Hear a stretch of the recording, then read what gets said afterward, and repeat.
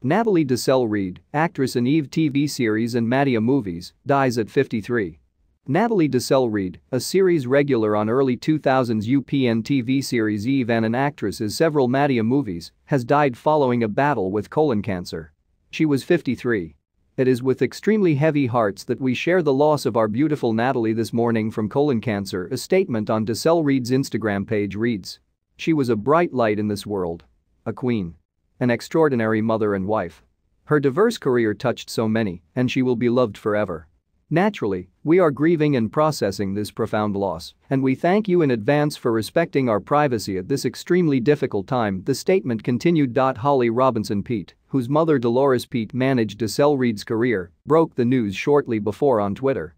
"Just absolutely decimated by this news. Actress Natalie Desselle, a bright shining star, passed away this morning.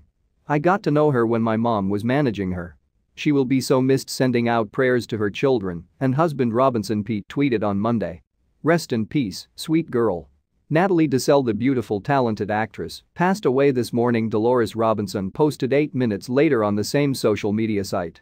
Natalie was a bright light. She was an amazing actress and comedian, but also an awesome mother and wife. Sending prayers to her family. I had the pleasure of managing her career. Desselle Reid played Janie Egins on all 66 episodes of Eve.